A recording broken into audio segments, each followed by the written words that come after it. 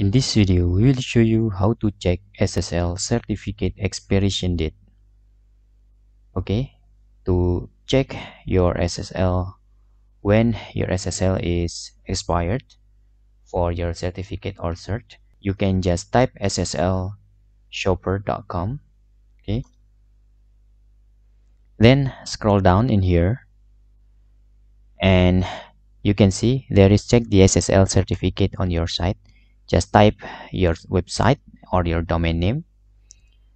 Then after that, you can see there your certificate will expire in 98 days. Okay, and in here you will see the valid date is from June until 2023.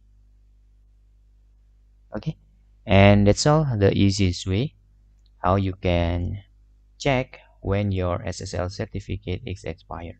Hope this video helpful for you.